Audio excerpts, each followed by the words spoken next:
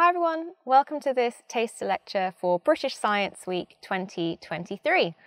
My name's Dr. Katie Daughters. I'm a lecturer in the Department of Psychology at the University of Essex, and I think I've got a really great topic for us to talk about this week, which is all about connections for British Science Week. More specifically, we're going to be talking about something called the love hormone and whether it's indeed fact or fiction. So let's jump straight in. So you can Google oxytocin, which is the technical name for the love hormone, as you can Google anything. And if you look at some images, you'll find something a lot like the image on your top right of your screen, which really gives the cute, squishy side of oxytocin as either the love hormone or the cuddle drug. Something slightly more scientific, we could look at the chemical structure of the 9 amino acid peptide that makes up oxytocin, like the image on the bottom right there. And in fact, you can even see tattoos of oxytocin that people have put on themselves. Or you could look at some news clippings for oxytocin. So I've just pulled out a couple of my favorites here. So the top one says, why oxytocin is incredible and how to get more of it. Now that sounds like typical media hype, but it's actually a really good question. So we don't have, as scientists, a well-validated and robust way of increasing natural levels of oxytocin in the lab. Instead, if we want to run oxytocin studies, we would give our participants a nasal spray of oxytocin, but this does increase oxytocin levels well above natural levels. There are a couple of techniques we can use. So for example, some research suggests that exercise or physical touch or watching short emotive video clips can increase oxytocin, but it's not a super reliable measure as of yet. So there's no clear way to test oxytocin in a clinical setting.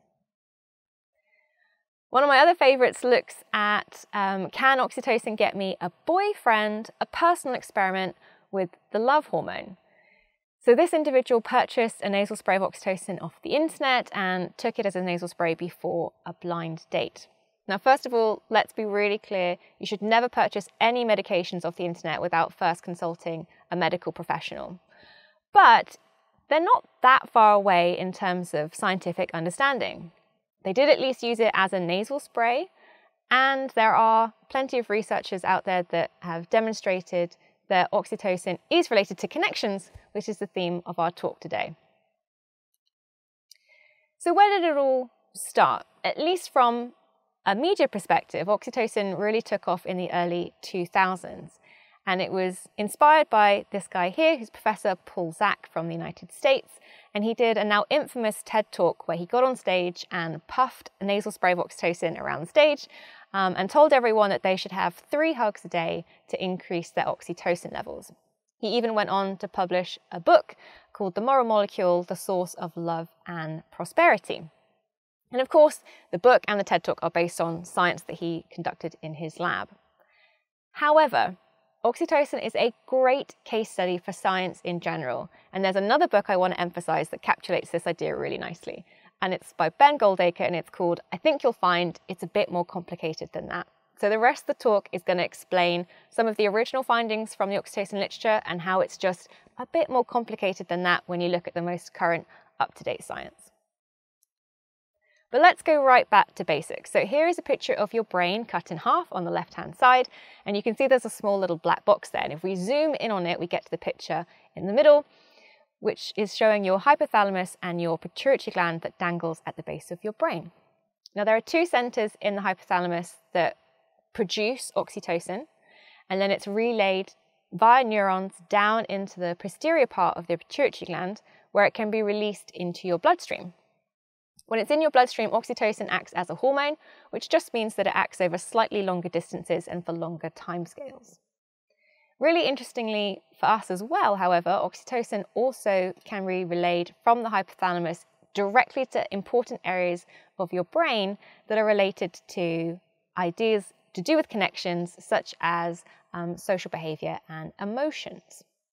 So oxytocin can both act as a neuropeptide in the brain, where it acts over much shorter distances and shorter timescales, but also as a hormone in the bloodstream. So what do we know about the physiological role of oxytocin? Well, we understand that oxytocin is important for labour and lactation. So oxytocin is responsible for initiating uterine contractions that help push baby out of the womb. And it also does a very similar role in lactation, where it causes contractions that expel milk from the mammary tissue.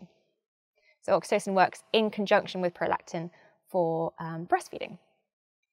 And it's because of this beginning, right around the very beginnings of mother-infant interactions, that some curious psychologists and animal researchers were interested in whether it could have an effect beyond simply breastfeeding and perhaps to do with attachment.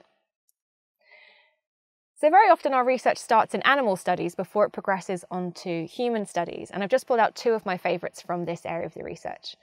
So as you can clearly see on the left-hand side, we've got some sheep here. Some really fascinating research demonstrates that when ewes give birth and they get their traditional surge of oxytocin, this surge of oxytocin actually triggers brand new neurons to be made in the brain that connect the olfactory bulb to the prefrontal cortex. Or in other words, it connects the smell center of your brain to the sophisticated behavior part of your brain, like parenting behaviors. So what all of this means is that ewes will only demonstrate maternal behavior towards their own lambs because of their scent. So it's actually really difficult to foster lambs in ewes because of this oxytocin-generated new neural pathways in the brain. On the right-hand side, we've got something called prairie voles. And now this work is all led by Professor Larry Young, also in the United States. And they did some really sophisticated, super interesting genetic work where we can look at not just the levels of oxytocin in your body, but the distribution of oxytocin receptors in the brain. So there are actually two types of prairie voles, one that's monogamous and one that's polygamous. So monogamous, one sexual partner; polygamous, multiple sexual partners. And what they found is that actually there's a single gene that can dictate the distribution of oxytocin receptors in the brain, and it's this distribution of receptors that actually dictates this sophisticated mating behavior. So a really nice summary of some super interesting research about the complex role that oxytocin can play in parenting behavior and sexual behavior in animals. Moving slightly closer to our own homes though, perhaps you've got a dog in the house. Our needy dogs actually have an oxytocin background to it. So when we give affection to our pets, we now know that they have an oxytocin rush. And this is actually some of the biology that underpins this emerging new field in the literature of pet therapy. Super interestingly, it actually goes both ways. So when you are interacting with your dog, you actually get a rush of oxytocin yourself. And this helps to facilitate the animal-pet bond and also the sense of calm that goes along with that attachment forming. But what about parents? What about us as humans? So Ruth Feldman's lab, Professor Ruth Feldman in Israel, has done a lot of really interesting work on this area. And I'll just pull out one of the super interesting findings from her research. So it turns out that there are actually differences in the types of behavior that oxytocin enforces in males and females. So for mums, they get an oxytocin rush when they're doing typical mother behaviors like mother-essie vocalizations or baby talk, gentle play, and caring behaviors like feeding and changing. Dads, on the other hand, get an oxytocin rush when they're roughhousing and doing rough play. So there's actually biological reinforcements for the different types of behaviors that we might all be familiar with in our own homes. But what about more general types of everyday human social interaction? If you've ever looked at an oxytocin paper, and I suggest you do because they're all interesting, it often starts with a sentence something like this: oxytocin has been found to increase empathy, trust, and generosity. And so we're going to look at each of those in turn and challenge some of those assumptions. So let's start with empathy. So a really good way to get a handle on a large sort of set of studies or a group of research is to look at something called a meta-analysis. So a meta-analysis is a statistical analysis across a large number of studies, and it gives you the overall pattern of what's being found across those studies. So a recent meta-analysis by Jenny Leppan and colleagues found that oxytocin has a very specific role in empathy. To explain, we should be clear that empathy has two different types: cognitive empathy and affective empathy. So cognitive empathy is our ability to recognize the emotional states of others, otherwise known as interpretation for this paper. And affective empathy is the feeling of other people's emotions. So what the meta-analysis shows is that oxytocin improves our cognitive empathy, or our ability to recognize the emotions of others, but it doesn't actually change the way we feel emotions. So when someone says that oxytocin increases empathy, you need to challenge them to make sure that they're being very specific about what sort of empathy they're talking about. So how can oxytocin have such a complicated and sophisticated role in our emotions? Well, something that I work really strongly from in my lab, and many others adopt as well, is something called the social salience hypothesis of oxytocin, most recently summarized by Shmay-Suri and Abu Akel. And what the hypothesis states is that oxytocin works by increasing our awareness of social cues in our environment. So if we present something like a human face with varying different emotional expressions, and then we give someone oxytocin, they're more likely to pay attention to those subtle emotional cues. So what about trust and generosity? Well, let's go back to Paul Zak, the guy with the TED Talk, Dr. Love, and look at some of his research. So the first paper is published in Nature in 2005. Now, Nature is one of our most prestigious journals in science. Everybody would love to have a Nature paper.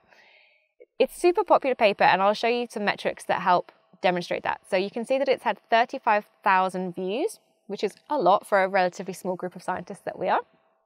And it's got something called 2,291 citations. Now, that's where other papers that have come along since then have included that paper in their own. To give you an idea of how popular that is, your average science paper has something like 10 citations. So to have almost 3,000 citations is hugely popular, and it really did trigger a huge amount of media interest and indeed science into the role of oxytocin in human behavior. And what they suggested at the time was that oxytocin increases trust in humans. And the way they did this was to work with economists and play financial games in the lab, and they found that people were more likely to give away their financial resources if they'd been given oxytocin as opposed to a placebo. And indeed, they did another study called Oxytocin Increases Generosity in Humans, and again, a super popular paper with almost 84,000 views and again, 645 citations.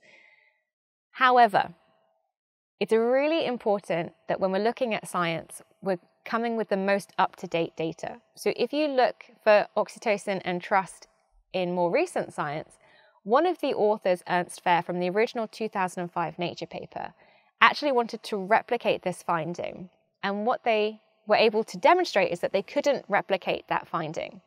So I've tried to replicate it in my lab a couple of times and also not had any success. So it's really important, and oxytocin is a great case study, that you go back and make sure that some of the original findings stand the test of time, because our understanding and our science does evolve over time, and we want to make sure we're really up to date with what the latest science has to say.